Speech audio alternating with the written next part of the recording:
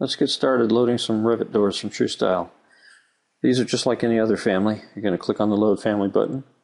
You're going to browse to where the files are stored. You're going to select them. And then you're going to click on the Open button.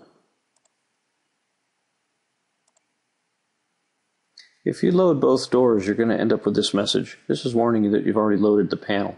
Just use the existing panel. Once these are loaded, you'll find that the new doors are in the project browser, like any other. We have a panel, we have a frame, and we have two doors.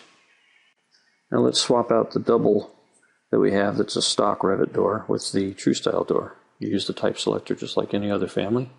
Make your selection and then watch the change happen in the background. Let's do the same thing for the single doors. Pick one and the other. And then over to the type selector just like before.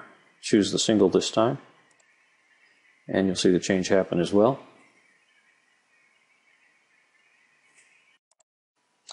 Let's look at some door properties. When you select a door and you look at the properties palette, you'll see that you can choose a panel type and a frame type. We've also got the option to change 2D and 3D swing. Check the option to see a solid swing space area. Materials are listed in the Materials and Finishes group. Dimensions are below that. It's easy to change your panel width and height. Once we move the cursor back into the drawing area, we'll see the changes happen. Interference visualization is easier with this 3D swing clearance object. We mentioned the 2D swing and the 3D swing. Now let's see it. Properties palette, you're going to change the two settings. In this case, change them both to 45. You'll see it happen in the background, in the 3D view, and in the plan view. Like other Revit content, you're going to see the doors behave differently according to the graphic display options that you use. And you can see ray trace here, for example.